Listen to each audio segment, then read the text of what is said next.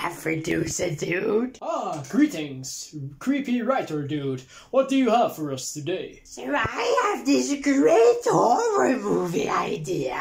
Ah, can you tell us a bit about the plot, perhaps? So there's this mansion, and my main character, Rosalind, enters it all alone, and she has to search through the mansion to find her last boyfriend, Jack.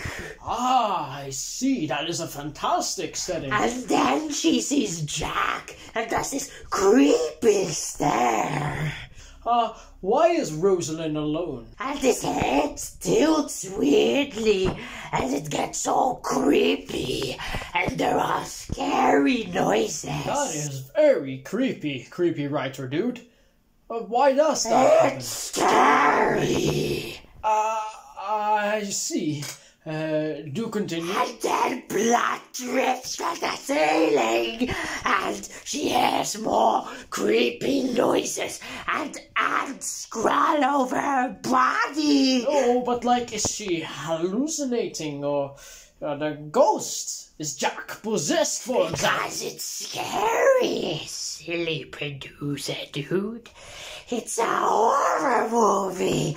Things are scary. Oh, but you need to explain why these certain things happen. You can't just throw in things because they're scary. And there's children singing creepy songs, and you got jump scared by a door randomly opening. Why? Writer dude, I want to know why! I want to know why does this shit happen? You have to explain things! You can't just throw them in because they're scary! That's not a reason! I need to know why! Why? They're scary.